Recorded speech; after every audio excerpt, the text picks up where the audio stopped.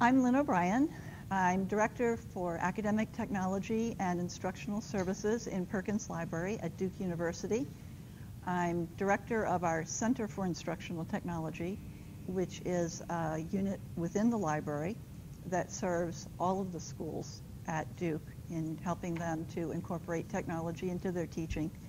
And this year, I'm also working directly with the provost on a number of new online initiatives at Duke, one of which are the massive open online courses. So I have a number of different hats this year.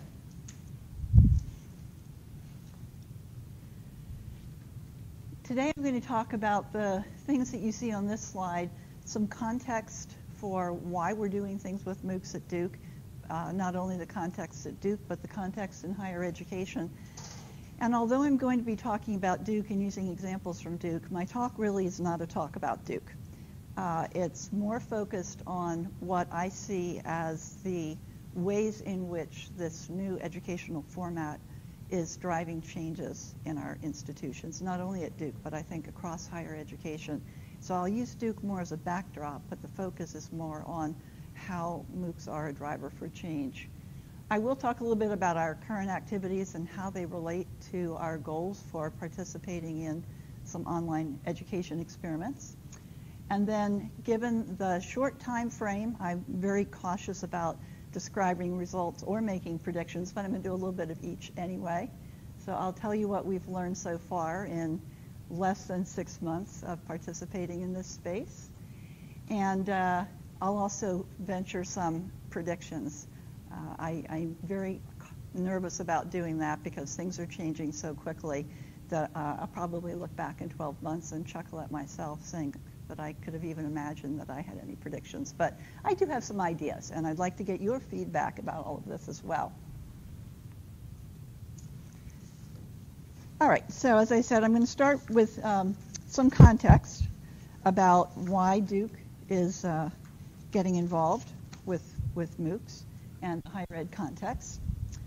So I'm going to start with last year, but the context really goes back to 2004, which was a year of either incredible innovation or infamy, depending on how you think about it. My partner in crime is up here in the front row, Samantha Erb, who was working at Duke and is now leading the HarvardX MOOC efforts. And that year was the year that Duke distributed iPods to everybody in the entering freshman class. And there was you can remember probably that there was a big storm of attention around that, both pro and con. But I mention it because it reflects something that I think is true about Duke, which is that it is an entrepreneurial kind of school, and one in which we are willing to experiment with technology and say, you know, we don't have a complete plan. We don't know exactly where this is headed. We don't even have really sharp, clear-cut goals necessarily, but we see something happening, and the way to understand that and the way to develop goals and processes is to immerse ourselves in it. And that's what we did with iPods, and that turned out to be, in retrospect, a great project because it created this atmosphere of open-ended experimentation. It got faculty thinking about the development of materials and the use of materials that included video and images and audio and sources from outside traditional things, NPR clips and sports broadcasts and things that were not just textbooks and lectures. So I really see our work today going back to that. Last year we had these two projects as well as many others, and the reason I'm putting up the sample of the chemistry project with one of our terrific faculty members, Steve Craig, and Dave Johnson from the Marine Lab, and an app that he's developed is I think these set the stage for some of the things that are happening now with MOOCs. In the chemistry project, the faculty member wanted to see whether he could put together an introductory course using almost entirely already created open access materials. So rather than creating every single thing from scratch himself, he went out and he curated examples from OpenCourseWare, open materials on iTunes U, open access textbooks from Flat World Knowledge and other places, and then he did create some materials himself. He wanted to find out a couple of things. One, do you have to reinvent the wheel every single time you teach a course, or might things be reusable? The second was, could the curation and assemblage of multimedia online materials help to replace the need for a proprietary textbook? The textbook in his course costs something like $230, and they only use half of it in the introductory chem class. So price was partly a factor, but partly just wanted to think about whether other kinds of materials could substitute for that. And then the third thing he wanted to know is, by creating and assembling these materials and putting them online, could he flip his classroom, stop lecturing in class, have students do things that were content-driven outside of class, and use this course in new ways? And the answer to all of those things was mostly yes, with some cautions. Dave Johnson in our Marine Lab, which is a wonderful program, but it's not on the Duke campus. And one of the things they struggle with at the Marine Lab is both getting Duke students as well as prospective graduate students just to know about the program and the wonderful things that they do. So he created an app working with students that collected materials that he and his students had created through the years, images and video. And then because of his own professional network, he was able to connect with National Geographic photographers and oceanographers at other schools and get them to agree to let him use all of those materials, share them out with a public audience through an app. And part of what he wanted to know was, can you form these coalitions of content creators across the proprietary publishing world and the open access development world? By making things available on an open basis, can you engage a global audience in your course? And then the third thing was, could you use these kinds of materials to attract attention to your program and to your research so that you could get a bigger share of the world's attention? And again, the answer to all of those turned out to be mostly yes. That's the Duke context. I'll come back to that in a minute. Let's talk about the higher education context. This is a very crammed timeline of the last academic year. And it's not necessarily important that you read every single thing on here, but I think by just glancing at it, if you take a look, you realize that from the experimentation August of a year ago with the faculty out at Stanford saying, what would happen if we opened up our courses to the whole world, to very quickly MIT doing a similar kind of course, and then the Sebastian Thrun spinoff saying, some of you probably remember his famous thing about, there's, I don't know, a red pill and a blue pill, and I've swallowed the red pill, and I can never go back to the blue pill or something. But basically, I've taught in this huge open environment. It's incredible. It's amazing. And guess what? I'm leaving Stanford and going out on my own. And that sent shockwaves, I think, for a lot, because it meant that a really talented professor could basically say, I don't need higher ed to do what I do. And in fact, I've decided I can do it better as an independent operator, and I think I can do it better as a corporation, as a startup company. So that was kind of scary. And then over the course of the year, Coursera, a different faculty member from the computer science department said, well, guess what? I'm going to go off on my own. I'm going to create a different startup company. That was Coursera. And then not long after that, MIT and Harvard said, we're going to get together and form an organization. We're not going to be a company. But now all of a sudden you had Coursera and Udacity and edX and any number of individual players as well saying, we think we can do things in a different and better way. And so on the far right, in July, this past July, Duke announced that it would join the Coursera partnership. And in September, we launched our first MOOC course. So if you think about the pace at which universities usually move, we went from, I was asked on Memorial Day weekend to please convene a group of faculty to learn about Coursera and some other online possibilities with the intention of reaching a decision by the end of the week as to whether we would join them. And I did it.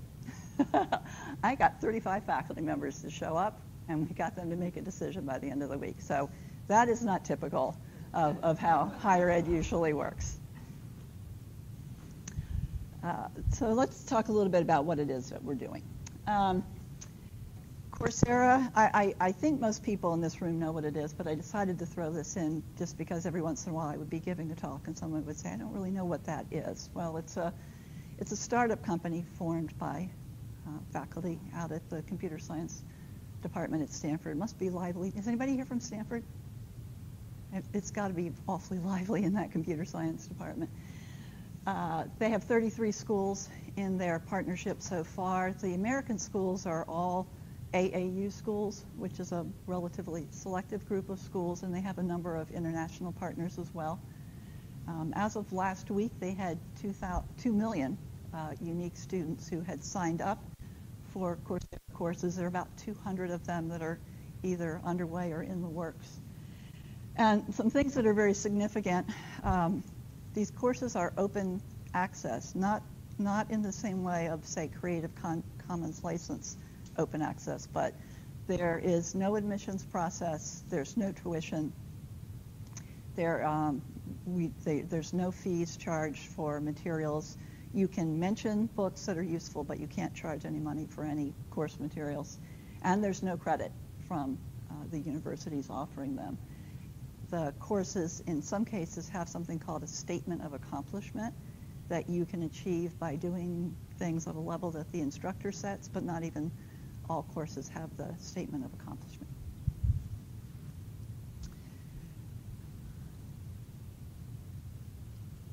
So by the end of this year, Duke will have 11 courses that they will be offering through Coursera.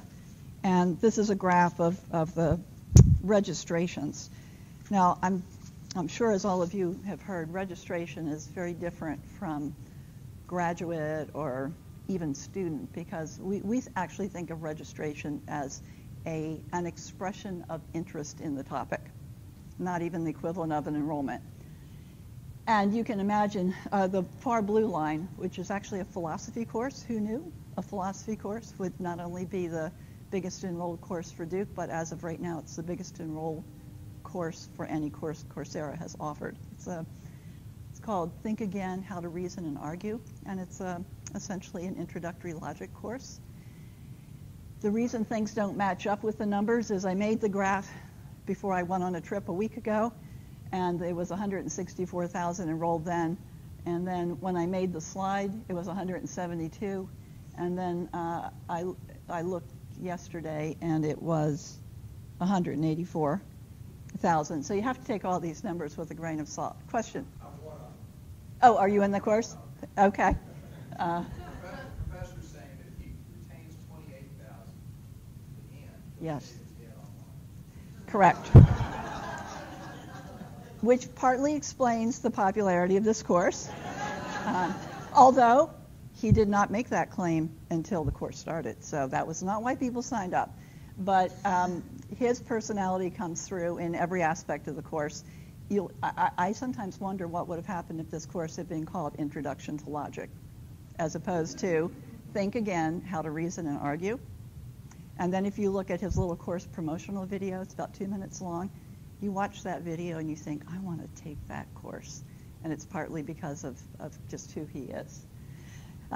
Okay, so 11 courses this year. There's one that is not on here yet, an English Composition 1 course that recently received funding from the Gates Foundation. Gates did a call for proposals and then gave awards for 10 courses to be developed in the MOOC format that would help address introductory level courses that could potentially reach a large audience. You know, the Gates Foundation's focus is on increasing access and increasing completion of college, and so they wanted to see if MOOCs could help with that. So that course will start sometime in the spring. Let me mention one last thing before moving on here.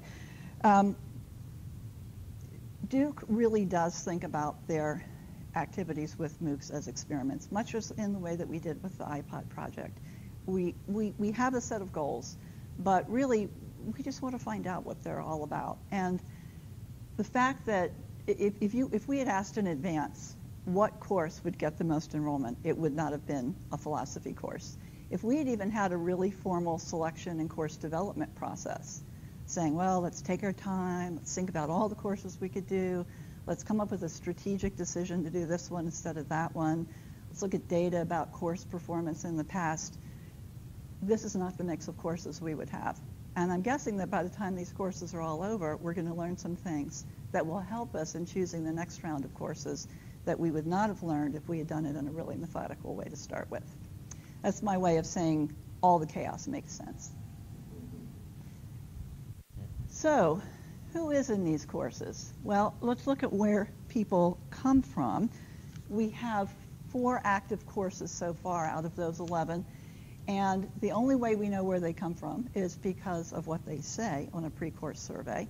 We did have 42,000 people respond, so I think it's a pretty good sample, but it's not the whole sample. In fact, I think it represents about 35% of all the people who were registered in the courses. And our pattern of geographic distribution is fairly typical across all the courses, although there are variations. And it's fairly typical for Coursera courses at large, but again, not exactly. About a third are from the US, another third from Europe, and then South America and Asia have pretty significant representations as well. I don't conclude that this shows where interests are. I think some of this is related to infrastructure. So for example, Africa, I'm sure, is partly low because the infrastructure for taking these kinds of courses is not as strong. I'm guessing that part of why the representation from Brazil is so high is because they've always had quite an emphasis on higher education and have a more stable economy than some of the other countries right now, but we don't know. A couple of things about the student population. Only a third are what we would call the typical campus student age of the 18 to 24-year-olds. About 2/3 are over 25. 20% are over 45. About a third of them already have a bachelor's degree. 90% of them do not have a degree or significant work experience in the subject that they're taking. I want you to remember that because when we talk about completion rates later on, I think that's important. About 15% have some post-secondary education, and somewhere between 10 and 15% have no prior college education. They're either high school students or people who didn't go to college. All right, our first course was a course in quantitative bioelectricity, and 11,000 people registered. And so a question on my mind, and no doubt many people's minds, might be, who takes a course in quantitative bioelectricity for no credit? Well, here's a few samples that are representative. I'm going to take a minute and let you just read a few of those. And then what I would like to ask you after you've read through some of these is, what do you see as the advantages of having this kind of a group of students, and what do you see as the challenges? So just take a minute to look at the slide.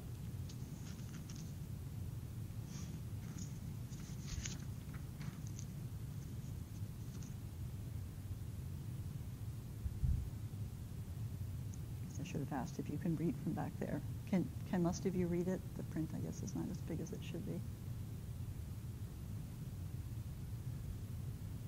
So what do you see as some of the advantages of having this collection of students in a course? Or what do you notice about the differences in the students taking this course? Very diverse. What else?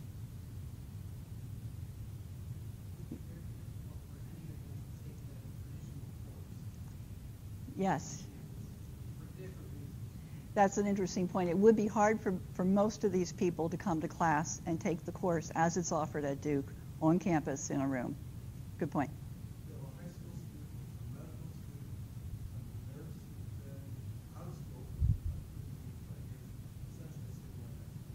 Right. So what do you see as both some strengths and some difficulties in having the 20-year nurse, the cardiac researcher, the high school student, et cetera? One of the strengths, and again, I'm not familiar with Coursera, but I'm wondering, it's an opportunity for people to share maybe get Coursera. Yes. If that were true, then that 20-year nurse might have something to say that medical student who only has school learning versus practical experience would be very valuable for that person. That's right. But the other problem is going to be completion. Is the high school student going to be completely over efficient? Sure. And not just the high school student who might have trouble completing because it's over her head, but why might the working nurse who's been doing this for 20 years, why might she have trouble completing it?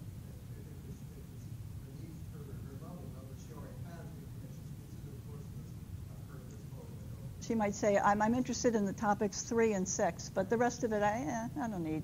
Yeah. Or how about this person, the electrophysiologist, full-time working mother with a young baby. Let me tell you, when I had babies, I wasn't taking electrophysiology at night.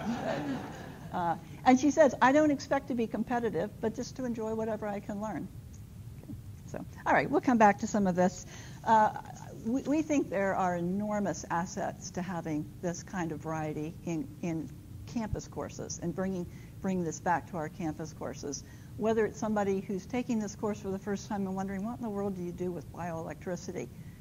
All kinds of stuff. Or someone who may make connections for research, somebody who might end up in an internship somewhere, someone who might just end up with a colleague to talk to someday that they would never have encountered if they took the course on campus at Duke.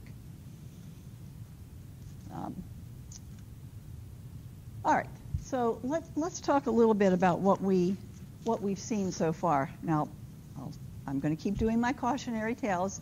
We have completed one 8-week course.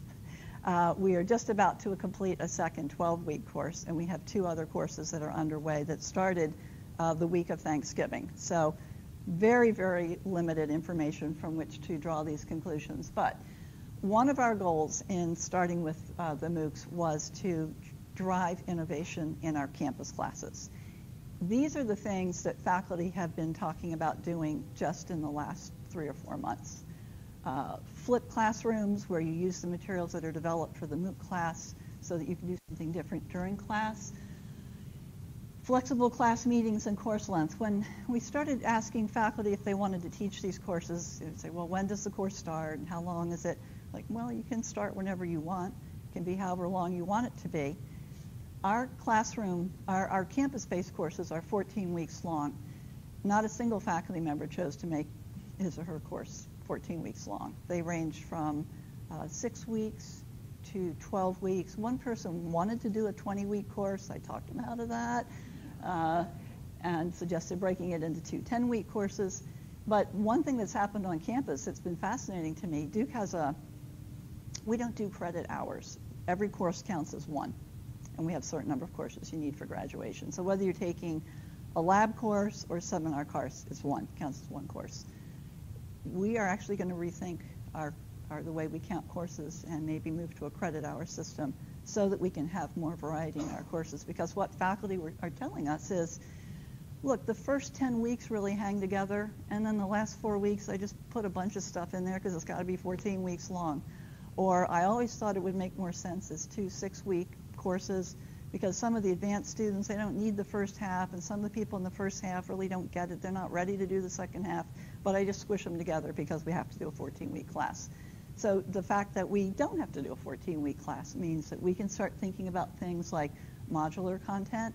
We can think about materials that are used to prepare someone to be ready to take a course. We can think about materials that you can refer a student to for more advanced work. So all of a sudden, there's a great deal of flexibility and variety.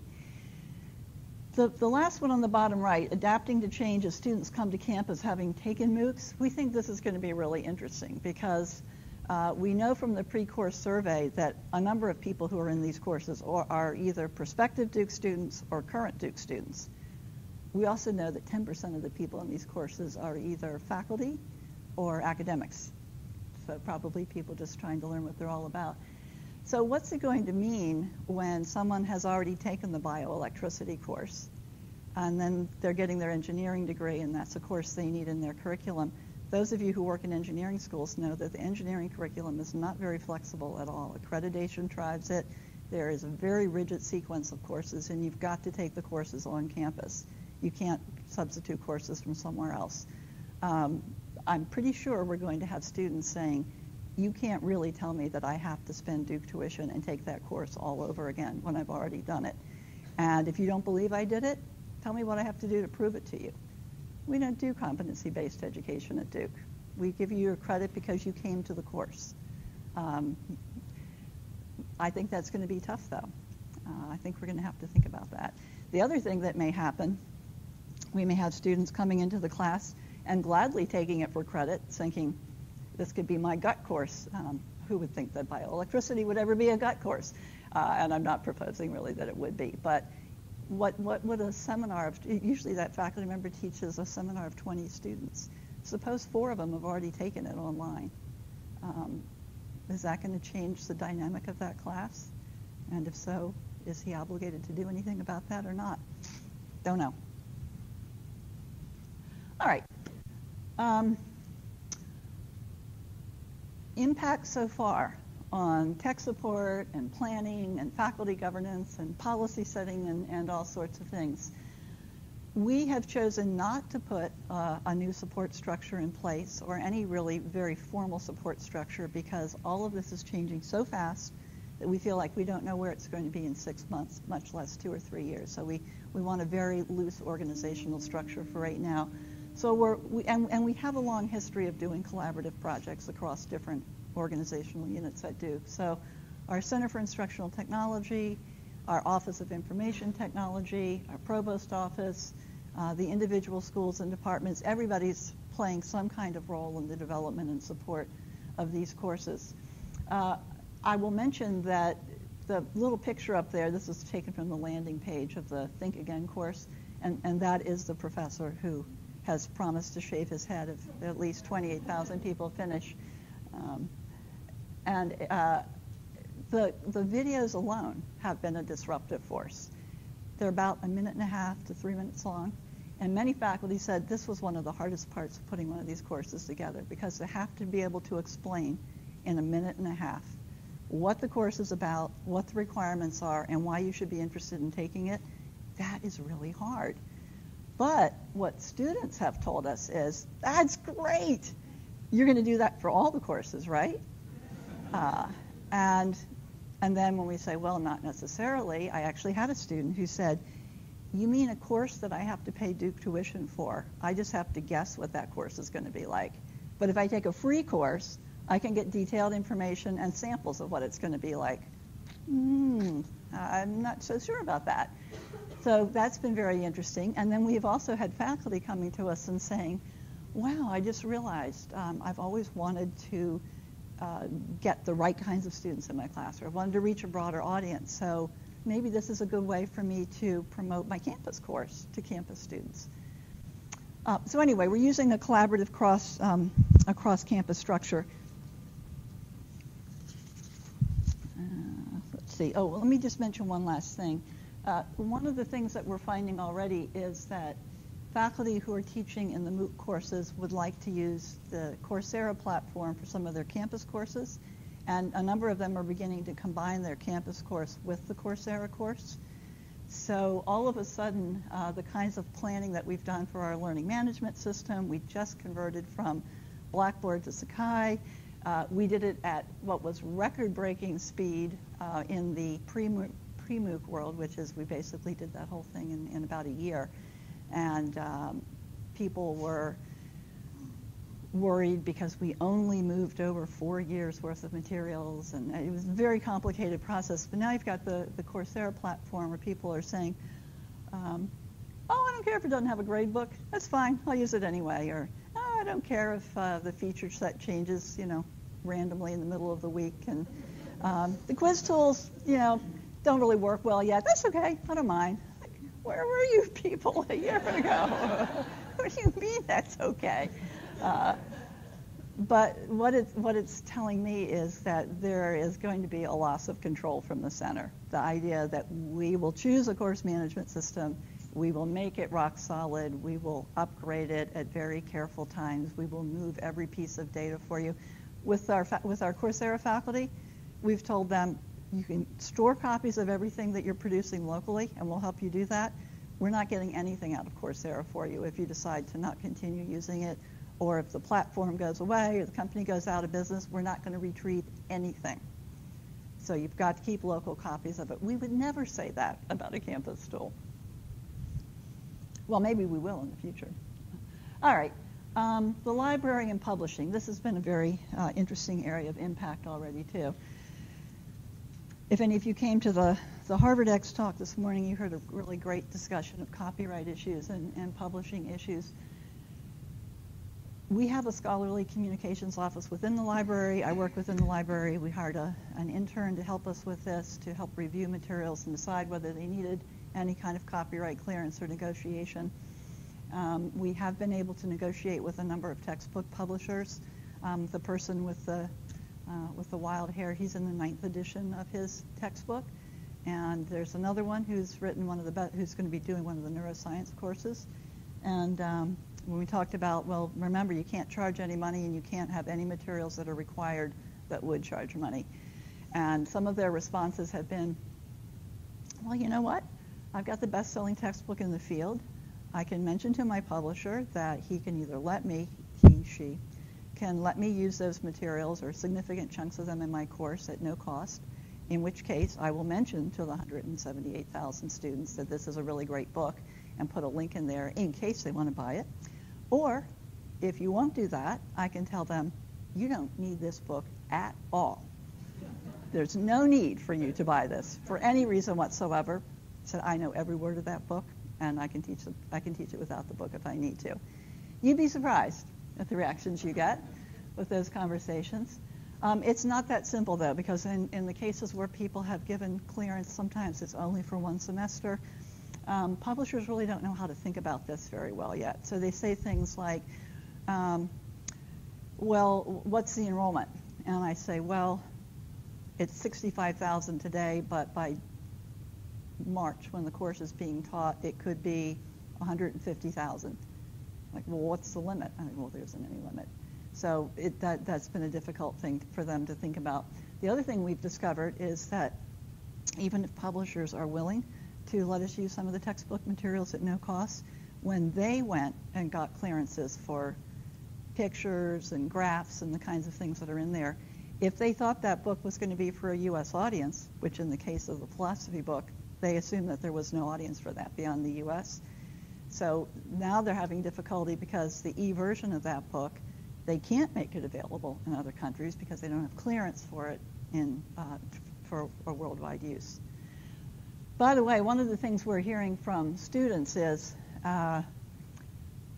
they want any materials to be either available on the open web or easily downloadable. They do not want e-textbooks. They don't want proprietary readers. They don't want licenses that expire. I'm not saying their requests are reasonable, but their philosophy is I don't want to hear that I've got to open it up inside of the e-reader and do my annotations in there. Just give me the stuff, especially if I pay for it. If I pay for it, I want it. I don't want any of that stuff to go with it. So that'll be interesting. We have been able to get some free or heavily discounted software. The license resources from the library, of course, are trickier. One of our faculty members found to his chagrin that he was not allowed to assign his own article for his class because when he signed his contract, he signed away his rights to be able to reuse it that way. And we are hoping that this will be a wake-up call for some of our faculty to look at those contracts more carefully and think about retaining access rights to them for the future. All right, early findings, meaning what do we know based on one class for 8 weeks? All right, completion is always a big topic of conversation with these courses because the completion rates are always way lower than the registration rates. Now remember, I said that from our perspective, registration is merely an expression of interest. And that's partly because across all of our classes, and I think across most of the Coursera courses so far, about 50% of the people who register never click on the course one single time. So I would not consider the half that never click on the course once to actually be students. The sort of beating heart that we're going by is this one. The people who complete the quizzes or homework assignments for the first week. That's what we consider the starting point, because if you at least took the quiz or did the homework for week one, you've shown some expression of interest in the course. Now think back to that slide about who takes the bioelectricity course. Even with that, it doesn't mean that everybody who clicks on the week 1 intends to complete the course in the sense of doing all the work or getting the certificate. The cardiac researcher, he doesn't need a stinking certificate. The grad student's already going to med school. That's the certificate that matters for that person, not the bioelectricity certificate. The high school student doesn't need a certificate. So there are many ways that people are active in the course without getting the certificate or taking all the tests and quizzes. And one of the challenges for assessment is figuring out what is meaningful. What is a meaningful number? And the answer is we don't know yet. We just don't know.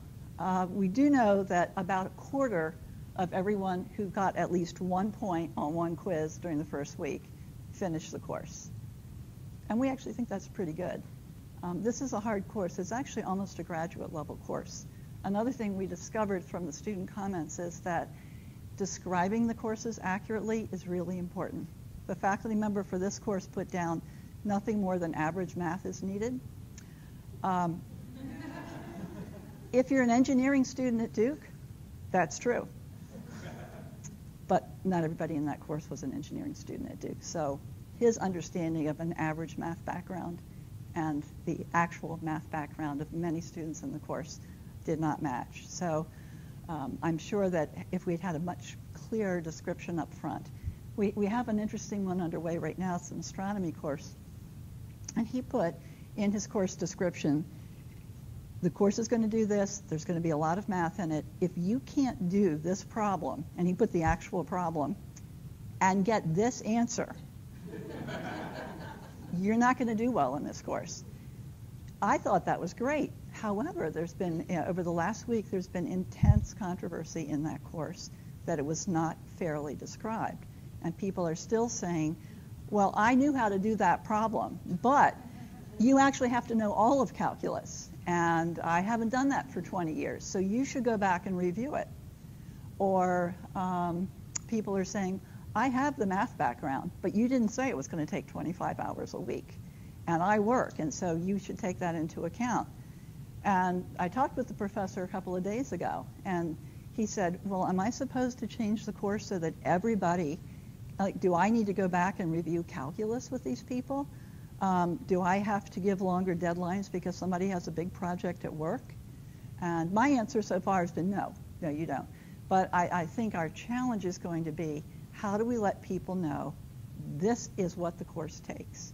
And if you're not really prepared to take the time to do it, or you don't have the math background, then that's not something we can help you with.